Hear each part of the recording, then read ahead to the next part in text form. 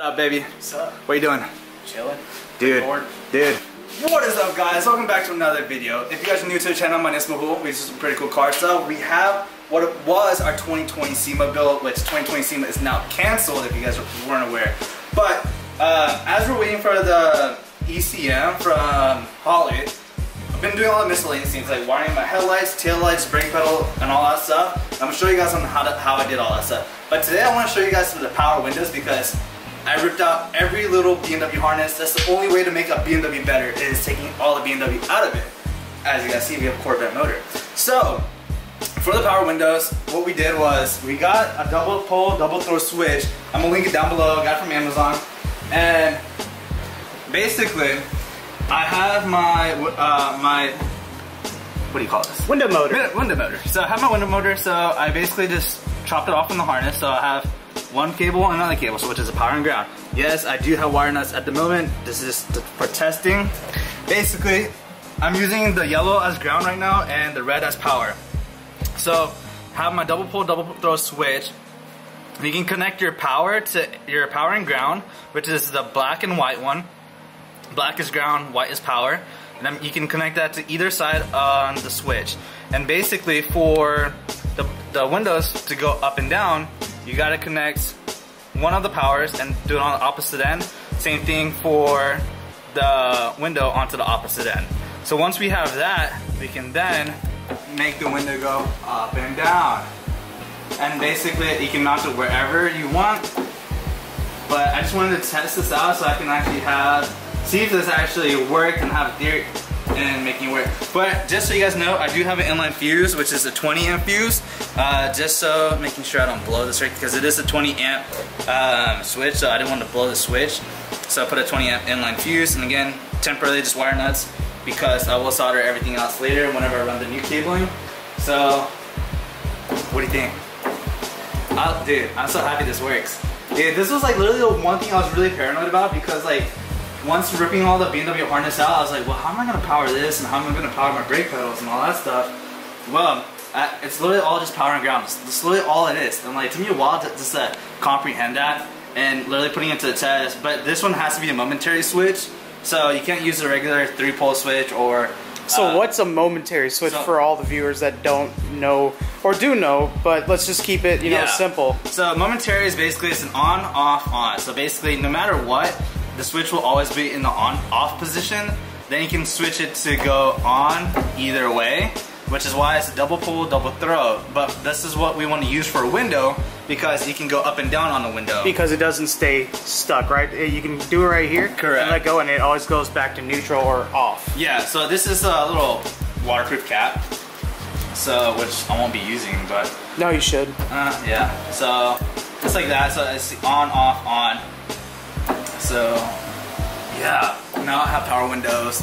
Now I wouldn't have to do any of that rolly shit or rolly stuff. So another thing I want to ask you guys is, since now all we have in here is just the window motor and the door lock, so should we make a new metal card to go with the dash to make it nice and clean? Or should I reuse the ones I already bought?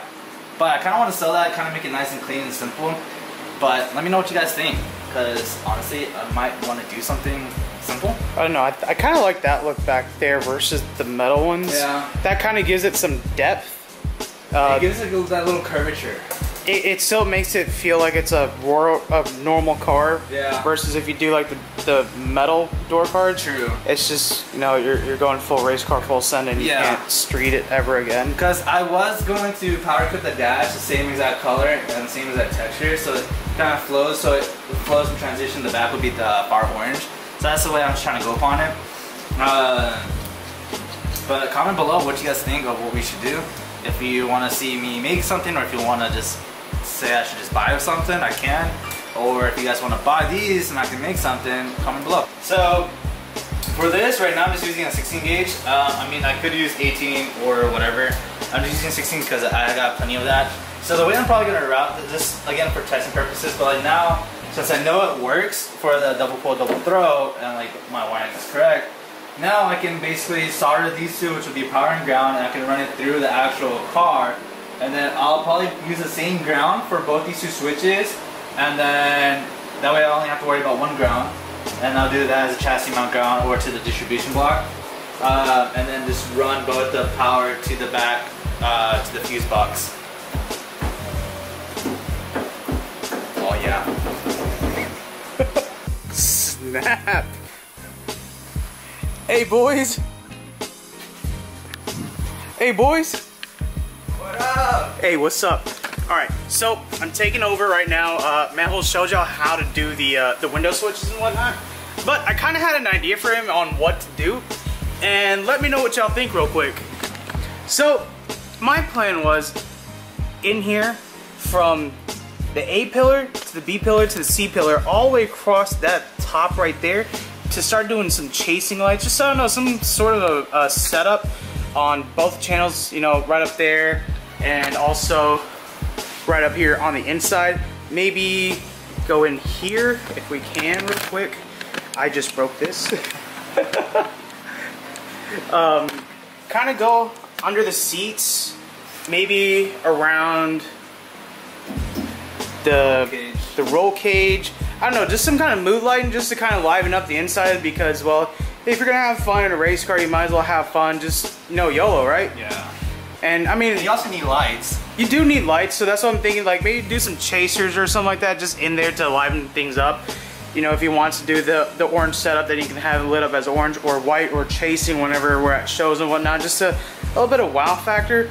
But definitely comment in the description below and let him actually know what you guys think. All right.